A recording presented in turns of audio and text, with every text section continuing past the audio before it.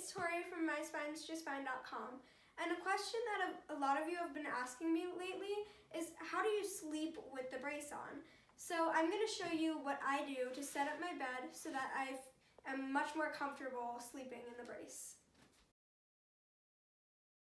So I just use different pillows to make my bed feel more comfortable, and it doesn't have to be any specific type of pillow. As you can see, it could just be a decorative pillow, and that's basically what I do on the first layer to get it to be comfortable.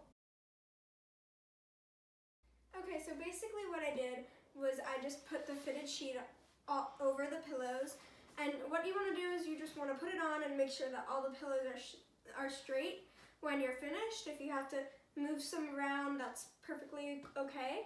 And I usually do this. Some people like to sleep with pillows on like top of their fitted sheet, but I find it easier to sleep with them under because it's just like, it's kind of like a layer of comfiness and they won't really move. So whereas like if you have pillows on top of it, they will move. So that's what I do next.